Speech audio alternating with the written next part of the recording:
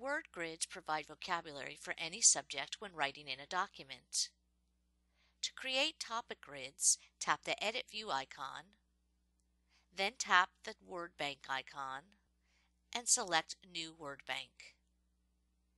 Enter a name and tap Create.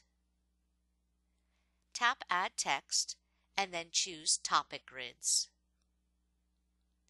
Give your first grid a name and then type the words underneath.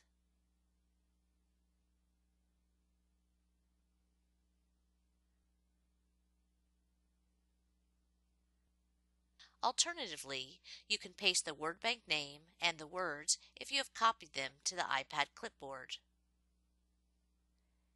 Tap Create Grids. Then make choices regarding word order and the background color and layout of your grid. When you are finished, tap Go and your topic grids are ready to use.